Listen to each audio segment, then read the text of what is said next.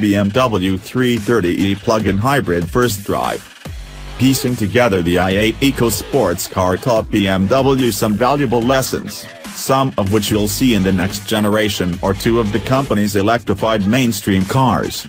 You won't have to wait that long for BMW to deliver on the key lesson, which can be seen right here in the 330e, make hybrids fun to drive and don't make people compromise on what they like.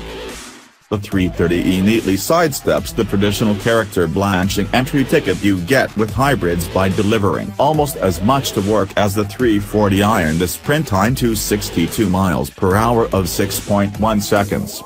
For most people eco-conscious enough, especially in a time of cheap gas, to bother with plug-in hybrids, that's going to be quick enough.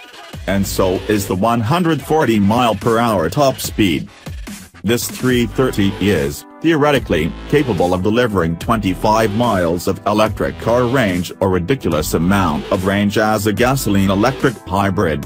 It will post a 44-gram CO2 emissions figure and officially deliver 1.9 liters/100 kilometers on the NED test cycle in Europe, which translates to 124 miles per gallon equivalent in the US, though it's unclear what the EPA certified number would actually be.